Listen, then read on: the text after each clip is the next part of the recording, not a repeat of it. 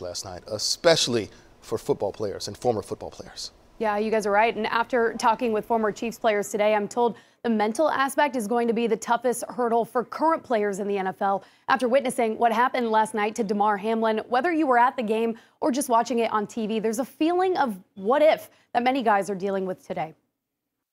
Yeah, there's always a lens that you watch the game through, and as former players, we see it differently than most fans. As football fans, we've all watched so many games and we've seen injuries happen during those games, but nothing to the extent of what we all witnessed Monday night. I had never been in a situation where somebody was even close to that level. As the football community as a whole reacts to the horrific news of Damar Hamlin's condition, former Chiefs players Danon Hughes and Bill Moss are offering up their perspective. During his time as a Chief, Moss played in 2 games where he witnessed another player sustain an injury, leaving him paralyzed. Mike Utley with the Lions and Dennis Byrd with the Jets. I played in both those games and saw that, and the same things occurred. The players came out in the field and were devastated. Despite that, Moss said last night left him in shock. I've seen a lot of concussions.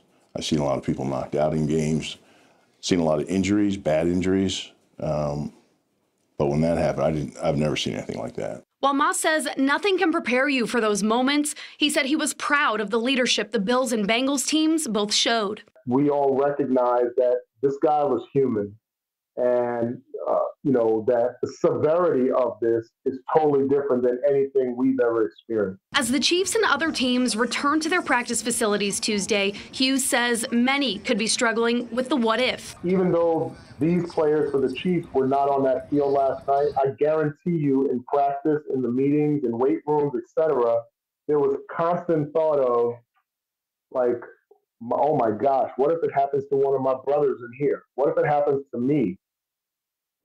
Both Bill Moss and Danon Hughes said that NFL teams have mental health specialists available to players and staff every day, and that many guys are going to need some time to get their heads right and talk to someone before they're able to jump right back into practice or even a game.